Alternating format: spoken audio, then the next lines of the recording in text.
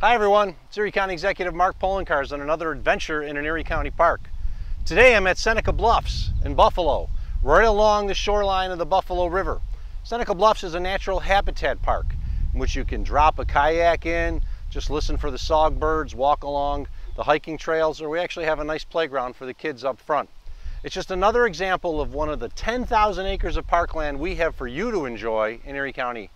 Regardless of whether you go to our forests in the rural areas, Como Park, Ellicott Creek Park, or Chestnut Ridge Park in the suburbs, or right here in the city of Buffalo at Seneca Bluffs or Red Jacket Park, we have more than 10,000 acres of parkland for you to find your next adventure in.